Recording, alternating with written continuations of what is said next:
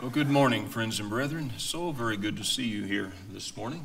Glad that we can be together, that we have a nice, warm place that we can assemble in, but especially hearts that are warm, those who are anxious to be together to worship God. It's good to be here.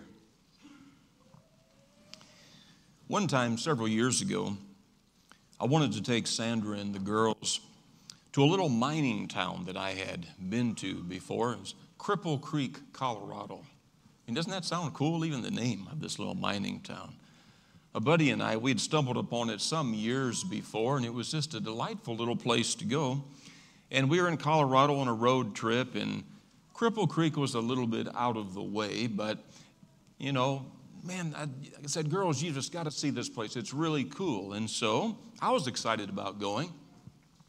Them, not so much. But we went on anyway because this was just an experience. We just needed to go here.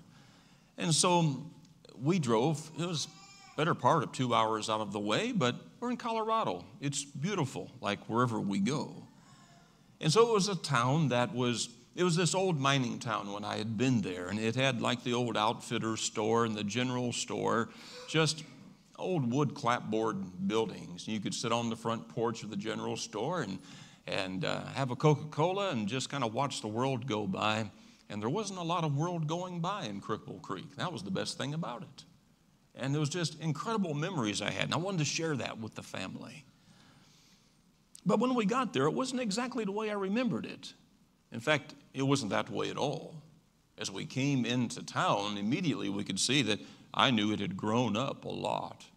And in fact, it had taken on a completely different view, a completely different flair. There were casinos everywhere you went.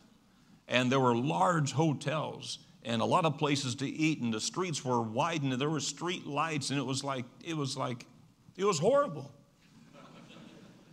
And so I was disappointed, and we're trying to work our way out of town, and I was a little bit out of my mind, I guess. I'm going like, can you believe this? Because, you know, nobody else really wanted to go here, but I kind of talked everybody into it. And here it turned out to be a bust. And so as we're leaving town, someone said something to the order of like, well, we better look at a map and figure out how to get back to the main road. And I said, no, I got this. You know, I mean, I got the man radar on here. We got this. You know, and so we drive out of town, and we drove and we drove and we drove. And I might say it was beautiful, majestic Colorado scenery that we were enjoying, okay? And then we drive around, and then someone said, kind of made a comment like, you know, we've already been on this road. I said, no, we're heading out of town. This is a different way that we're going. And we go a little bit farther, and Sandra says, we've come this way before. And I said, no, we're just getting close to the main road, and so it looks familiar. I said, look, we're coming upon a town right now. We're getting close to the main road. And as we got there, I said, here's the sign for the town. You know, as we got there, we got a little closer. It said, welcome to Cripple Creek, Colorado. And like, how did that happen? You know, and it was like imagine that. And everybody kind of moaned and groaned. I said, look, we just been on this incredible drive to the majestic Colorado Rockies. You know, I mean, we just intended to make a drive, you know, to see all these beautiful things. And so somewhere along the line there, again, there was a suggestion made, maybe we should get out the map. And at this point, I thought, maybe that's a good idea. And so we got the map out and worked our way back to the main road. You know, we could not undo the road that had been taken. We could not undo the last hour we had spent seeing the majestic Rocky Mountains, I might say. We could not undo that. We couldn't change that. You know, we couldn't get the time spent on that excursion. You know, the road and that trip was behind us. That was a road already taken. But what we could do now is look at a map, and we could chart a course, and we could determine where do we need to go from here. And our goal was to find the main road and get out of Cripple Creek, Colorado. But I would suggest that in life there's a lot of things much more important than that. Now, we can only spend so much time looking back at the road that's already been taken. We can't do it again. We can't live that time again. We don't have that time to come back. We have to be looking forward at what we are going to do, chart a course for future travels. That's where our mind has to be. You know, for all practical purposes, last year, or this year still, is behind us. Now, the calendar is about to turn over to a new year, and there's nothing to go back to. There may be some pleasant memories in the past year. Well, maybe even some that's not so pleasant. But we can't go back to any of those. We can't relive those times. We can't get a do-over on any of those days. Those days are past. The day planner is full from the last year. And if you look at January, there's probably a lot of open spaces still. We're planning out the new year. We cannot undo a single action of the past, but our hope and our promise is to look ahead. That's what we have to do. We've not passed this way before. No one can say we've already been on this road, because the road that is in front of us is a new road. There may be some things that are familiar, and there may be some things that we learned from the road in the past. But it's a new year, it's a new time, it's a new road. What are we going to do with that? How are we going to chart our course? What has been the best year in your life? If you reflect back, most of us have, sometimes we think back on and we think, man, that was a great time. That was a great year. Was it the year that you graduated? For some people, that was an incredible time. Or maybe the year of getting married, or it's the birth of children. That was a great time, a great year. Some people will say, it was when I came to understand my purpose in life and living for the Lord. That was the year. They remember the date and the time, the year exactly. And so we can think back. We reflect on what was the best time of our life. But in the big picture, there's only so much that we can say about the past, because we've already been there. It's already there. It's the past. But what are we going to do now? What are we going to do as we look forward? And have we thought about this? That God wants our life to be a success. He wants that for us. And God has designed and purposed life in such a way that we can find success. Now, it may depend how we measure success on whether or not we find that in the eyes of God. That's a different point. But I just want to say that God wants us to find success in life. He's always desired the best for His people. Turn to me to Joshua chapter 1. Joshua chapter 1, such an incredibly interesting time in the life of the children of Israel.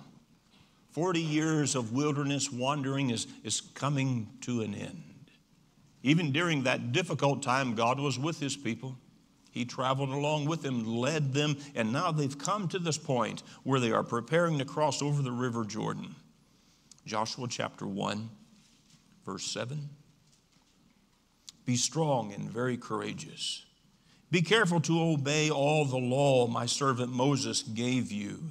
Do not turn from it to the right or to the left, that you may be successful wherever you go. Do not let this book of the law depart from your mouth. Meditate on it day and night, so that you may be careful to do everything written in it. Then you will be prosperous and successful.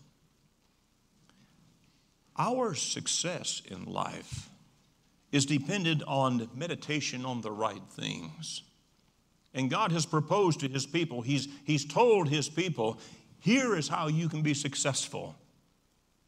Here's how you can live the life that I would have you live. He's given instruction to them, very specific, we might add. The Apostle John makes an interesting point when he writes to Gaius in 3 John verse 1. Look there with me, please. 3 John, verse 1. He begins this letter in such an interesting way to me. His introduction, 3 John, verse 1, the elder to the beloved Gaius, whom I love in the truth. Beloved, I pray that you may prosper in all things and be in health, just as your soul prospers. There's a couple of things I find just really interesting about that. First, what a cool way to start a letter to a brother in Christ. There is the concern, the interest in things physical, for health and well-being. But he compares that to how his soul is prospering. If we get real honest for just a moment, we think about this. How well would our health be if it was just as prosperous as our soul? Think about that a minute. I mean, I understand, and we prayed this morning for those even of our number that are sick. We have a lot to pray for right now. And that's right, and that's good for us to do. We're concerned about the health of one another. It's not our greatest concern. Just like with the Apostle John, when he's writing to Gaius, he makes this point so very clear that his prayer for Gaius was not just that he be strong and in good health. Prays about his soul. But it's just an interesting comparison to me, and it makes me think about what kind of physical health would we be in if our physical health was equated to where our soul is at, our spiritual well-being. How healthy would we be? You get that point? I think that's a good one. I think that really stands out. We have not passed this way before. That could have easily been said of the children of Israel. There they were at the River Jordan, preparing to cross over. They've been 40 years in preparation for this. And yet when the day comes, there seems to be some fear and trepidation. The days of mourning for Moses now are coming to a pass, and the people prepared to cross the river. And we can imagine the fear and trepidation that they would have had. They had not passed this way before. This was interesting. This was new to them. There was that one time that some tried to enter in the southern part of Canaan against the will of God. Well, that didn't work so well. Maybe that was on their mind. Perhaps even they were thinking of some times in the 40 years of wilderness wandering where they were not as close to God as they needed to be. Things did not go well for them until they turned to God again. He was there. His mercy is so great. But here they are, ready to cross over the Jordan. But success is promised to them. We already read there from chapter 1. Where they're being reminded, here's what you have to do. Be successful and prosper. Well, they do so by knowing the will of God and by doing that. In chapter 3, are you back to Joshua now? In Joshua chapter 3, we begin at verse 1. Early in the morning, Joshua and all the Israelites set out from Shittim and went to the Jordan, where they camped before crossing over. After 3 days, the officers went throughout the camp, giving orders to the people, when you see the ark of the covenant of the Lord your God and the priests who are Levites carrying it, you are to move out from your positions and follow it. Then you will know which way to go, since you have never been this way before. But keep a distance of about 1,000 yards between you and the ark. Do not go near it. Joshua told the people, consecrate yourselves, for tomorrow the Lord will do amazing things among you. Indeed, some amazing things were about to happen. But the point of emphasis right now is on this instruction. How they were told to watch the Ark of the Covenant. There were the proper ones carrying it, the ones who had been assigned that duty by God. And that they were to watch carefully and to go wherever the priests led, where God led the priest with the Ark of the Covenant. They were to follow because, as he said, you've not been this way before. Not to worry, God will show us the way. And the very idea here, think about what this meant, to keep the ark in view. The ark represented God in so many ways. It represented his very presence. It was like God was saying to them, keep me in view. Because what that ark contained, the cherubim on top, where in the tabernacle, the presence of God was there. But within the ark, there was Aaron's rod that budded, represented God's miraculous power.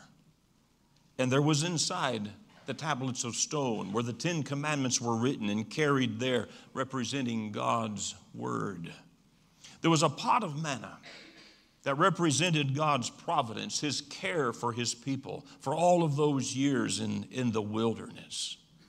And all of these signs showed God's presence to the people. His strength and his power was among them. And they are being reminded again, don't take your eyes off of God. Watch the Ark of the Covenant, because that represented his presence in such a real way. And all of these signs, God showed God's presence to the people. And absolutely, they had to keep their eye on God, because he was the one who knew the way. As we are entering into a new year, we have not passed this way before. And so sometimes it's with some fear and trepidation. What are we going to do? What is this year going to bring? Is it going to be good? Is it going to be bad? Are we going to face joy? Is there going to be sorrow? Well, probably some of all the above. How will this year work? How will it shake out? I don't know. I can't answer that for you or for me. But I know this, that we need to resolve to keep our eye on God, understand his word, and do what he has given us to do. And if we do that, in the end, whatever happens, I know we'll be good and we'll be right. We don't know what the future holds, but if we walk with the will, by the will of God, he'll never leave us. He will not forsake us. He is our strength. He is our hope. It's still there in Joshua, back in chapter 1, in verse 5. No one will be able to stand up against you all the days of your life. As I was with Moses, so I will be with you. I will never leave you nor forsake you. Several times we find God saying that in Scripture. And it plays well today. I mean, we understand the purpose of that. Even in the New Testament, the Hebrew writer made reference to that very point, to this passage again in Hebrews 13, verse 5, when he writes to us, even as Christians, let your conduct be without covetousness, and be content with such things as you have. For he himself has said, I will never leave you or forsake you. So that we may boldly say, the Lord is my helper, I will not fear. What shall man do to me? From time to time, we just have to stop and think about God's purpose and our need and purpose to walk with him. Life is so uncertain. There are so many things that we face day to day that maybe we could not have perceived. We didn't know what was going to happen, but it's going to be okay. If we are walking with God, we know and understand that he is with us and he will never leave us. The time to walk with him is now, because there's no promise of tomorrow. You know, Luke read to us a few minutes ago from James chapter 4. James speaks about the uncertainty of life, even as a vapor. We don't know what tomorrow holds. In fact, we don't even have tomorrow, do we? We don't know that. It's always a little bit odd to me and somewhat uncomfortable to think about making plans, far in the future. I was looking at maybe it's silly, I don't know. I was looking at some bananas at Aldi's the other day. And all they had is these green ones. I mean, they were like really green. And I stood there for a moment and I said, I think I'm reaching that point in life where buying green bananas is a little bit optimistic. I mean, we don't know if we have, I don't know if I have 5 days for those bananas to get yellow or not. Get right, I was talking with my Africa travel partners just recently about making some plans, for a trip this coming July. And as we sat down together for a while, about a month ago, really. And as we left, we got some things marked out on the calendar. We got some tentative plans in place. We stood there for a moment, and all of us kind of said together, if God wills. Here we are making plans 6-7 months in advance. I don't know if I have tomorrow. Such is life. But I do all right with that, and I trust you do too, knowing that if we are with God, if we are walking with him, if tomorrow in this life doesn't come, that's okay. That'll be okay.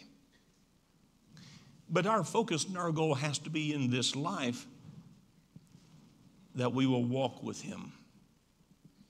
And as long as we walk with him and we know and we understand his will, his word, I will never leave you or forsake you. It's what he has told his people from one generation to the next. And we can find comfort in peace knowing that and living by that today. Facing the future can be inspiring, it can be awesome, it can be exciting. On the other hand, in reality, it can also be challenging, it can be fearful, it can be dreadful, depending greatly what we choose to do with the future.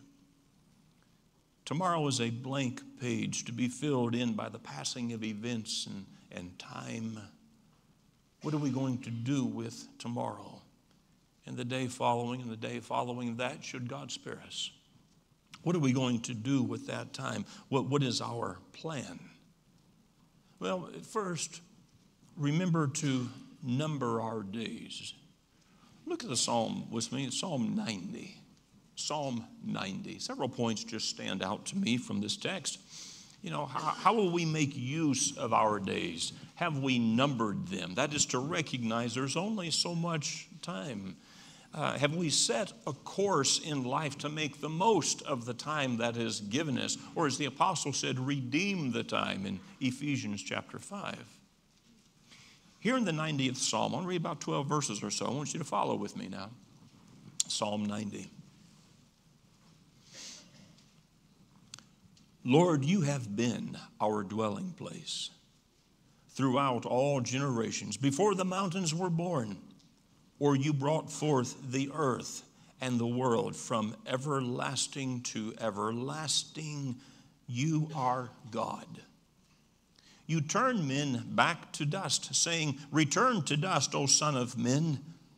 For 1,000 years in your sight are like a day that has just gone by, or like a watch in the night. You sweep men away in the sleep of death. They are like the new grass of the morning. Though in the morning it springs up new, by evening it is dry and withered. We are consumed by your anger and terrified by your indignation. You have set our infirmities before you, our secret sins in the light of your presence. All the days pass away under your wrath. We finish our years with a moan. The length of our days is 70 years, or 80 if we have the strength.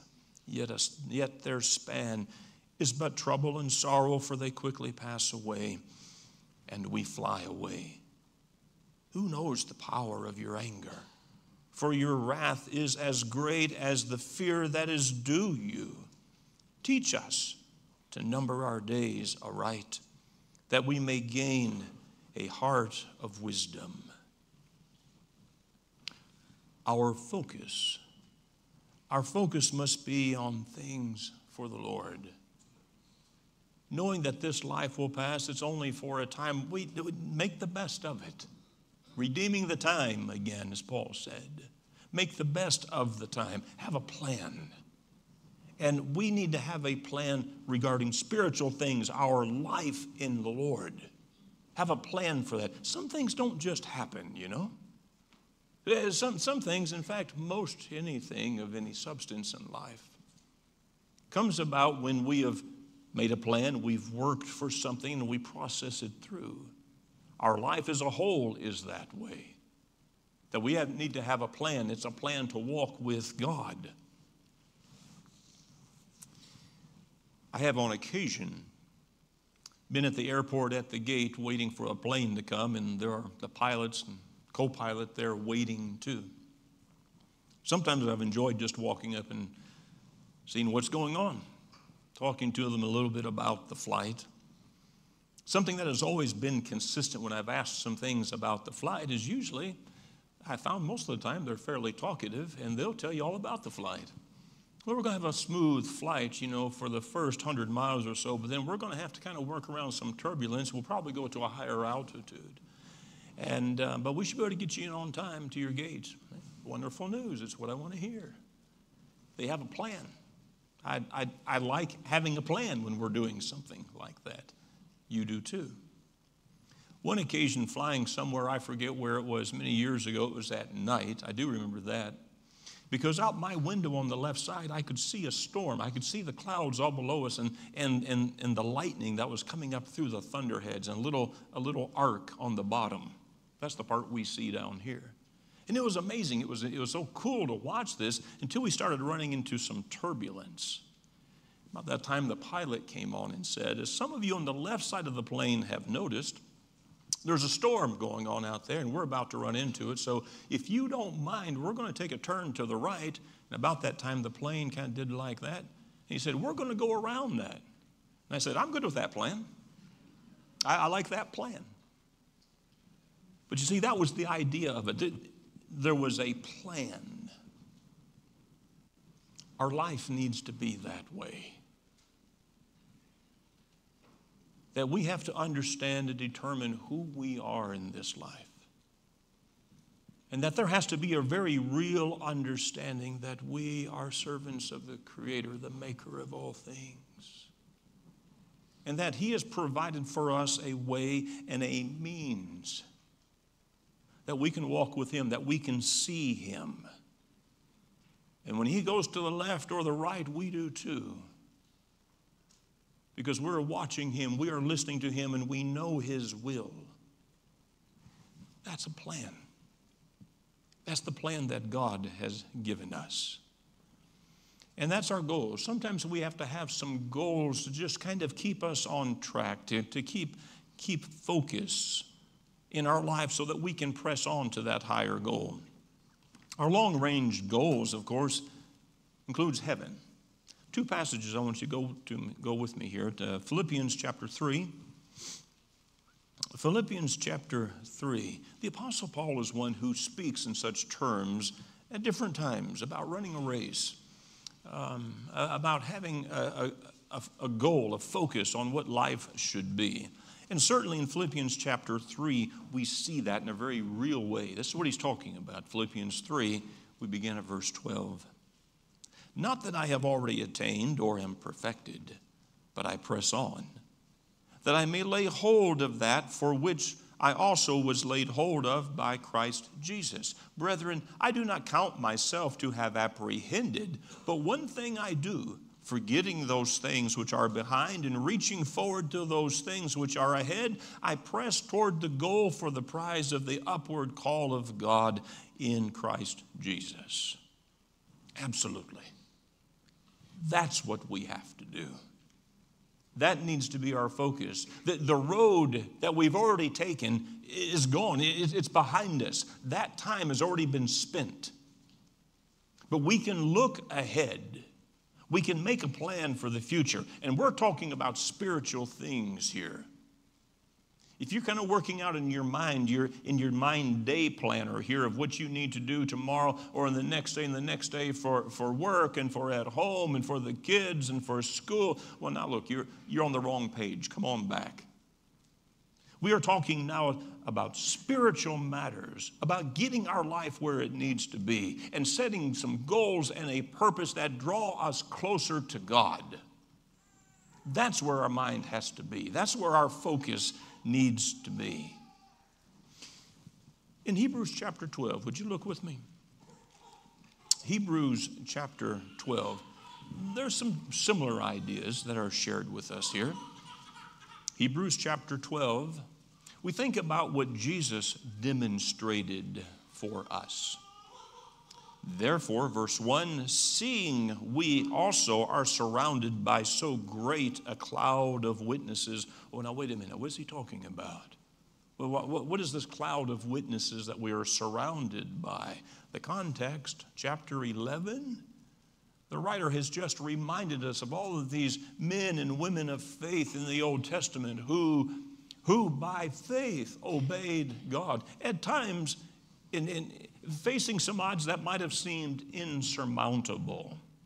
But their faith was so great that it demanded a response. And they did just as God said. That is the cloud of witnesses. Seeing we also are surrounded by so great a cloud of witnesses, let us lay aside every weight and the sin which so easily ensnares us, and let us run with endurance the race that is set before us, looking to Jesus, the author and finisher of our faith, who for the joy that was set before him endured the cross, despising the shame, and has sat down at the right hand of the throne of God. To wear the heavenly crown, to surround that throne of God one time, one day. That is our goal. That's our focus. That's the road ahead. That's the road that we need to travel. But how are we going to get there? And what is our plan? Do we want to grow closer to God? I'm sure everyone would say, sure, yes. But how are we going to do that? Do we want to have greater Bible knowledge? You talk about these things with almost anybody, and they say, yeah, I need to increase my Bible knowledge. Questions come sometimes. How can I understand the Bible better? Read it. That'd be a good starting place. Spend time in God's Word. How do we intend to get there? How do we intend to get that greater understanding? It's interesting. Some have spent a lot of money in their homes, building an entertainment room. Nothing wrong with that. That can be pretty enjoyable. We could spend a lot of time there, spend a lot of money doing it. I wonder if we are just as willing to spend some time and money to build a quiet place, a study room, where we can just think and focus on spiritual things. I wonder if we would do that. Isn't it kind of about priorities sometimes? We do what we want to do. In this coming year, will we make a focused effort to be at every Bible study that is scheduled? Some of you are so great at doing this. That when we have a Bible study, some are here every time. Some are not. I've noticed.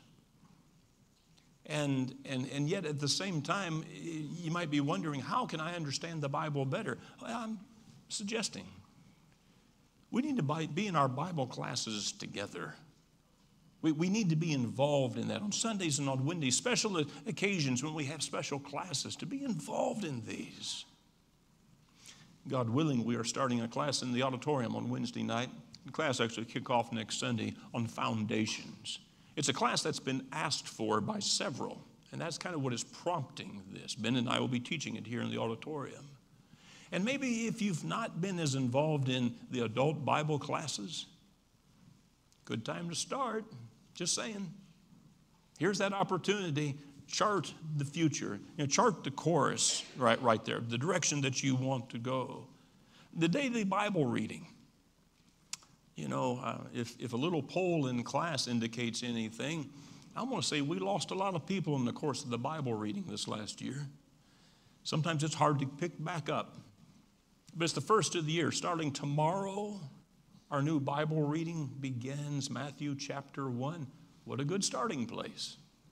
The outline is right here in the hallway. Pick it up on the way out. Let's increase our Bible knowledge this way. There are some who will say, I really need to work on home relationships. Well, great. Wonderful. What are you going to do to improve that? It doesn't just happen. The entertainment room might not be the answer, to improving home relations, not in a substantial and in deep way. Are we willing to take some time to read and to study about what it means to be a good husband or a good wife or a good parent? Are we willing to work on these qualities? Are we willing to do that? Do we want to improve our relationships with brethren? That's a noble idea, something that would be wonderful. But what are we going to do to get there? What's our plan? In what way are we going to spend more time with brethren or more quality time and draw closer to those of like precious faith? What are we going to do? How are we going to accomplish that? There has to be a plan. In biblical history, we see and we find that there are others who journeyed in uncharted territory. And we see how God worked with them and blessed them and gave them strength and direction, and they prospered in the Lord. In closing, I want us to look at Hebrews chapter 11. Hebrews chapter 11, that great chapter of faith we just referenced a moment ago. Think about Noah in verse 7. By faith, Noah, being warned by God of things not yet seen, moved with fear and prepared an ark for the saving of his household, by which he condemned the world and became heir of the righteousness which is according to faith. Noah could not have imagined what laid before him when God said to him to build an ark. I can't imagine any way he could have conceived the work and the challenge that was before him. His response, though, was incredible. He did just as God said. And you have Abraham. Back in Genesis chapter 12, God told Abraham, go to the land I will show you. Abraham didn't even know where that was and didn't know where he was going. But here in verse 8 it says, by faith Abraham obeyed when he was called to go out into the place which he would afterward receive an inheritance. And he went out not knowing where he was going. By faith he sojourned in the land of promise as in a foreign country, dwelling in tents with Isaac and Jacob, their heirs with him of the same promise. For he waited for the city which has foundations, whose builder and maker is God. Abraham simply did what God said. And he went on a road not yet traveled. He went where he did not know where he was going. He just followed what God said. And he left a trail marked by the smoke from his altars along the way. Moses left behind what he knew, and he journeyed into uncharted territory. Verse 24 begins, by faith, Moses, when he had come of age, refused to be called the son of Pharaoh's daughter, choosing rather to suffer affliction with the people of God than to enjoy the passing pleasures of sin, esteeming the reproach of Christ greater riches than the treasures in Egypt, for he looked for the reward. By faith he forsook Egypt, not fearing the wrath of the king, for he endured as seeing him who is invisible. That is, Moses never took his eyes off of God. These people of faith encourage us. They lift us up. They encourage our faith. And as we start a new year, not without the understanding of God's plan for man, he has made that clear, but with full assurance that he will help us to attain all that he would want and expect to be important in our life. He will help us to get there. He'll never leave us or forsake us. We've never passed this way before, but we travel with confidence, knowing that God will walk with us. The choice first has to be our willingness to walk with him. And he will take us and he will lead us if we are willing. If we are willing to go with him. Here we are, starting of a new year, a time of kind of putting some things in perspective, thinking about where we are now, and maybe where we need to be spiritually. Maybe there's some changes that need to be made. Maybe we need to be lifted up or encouraged in some way. God will help us. Brethren who love you will help you. Can we encourage you some way today to become a child of God or to get your life in a better direction? Can we help you with that? Can we encourage you? If you need prayers and encouragement of the church, please come as we stand and sing.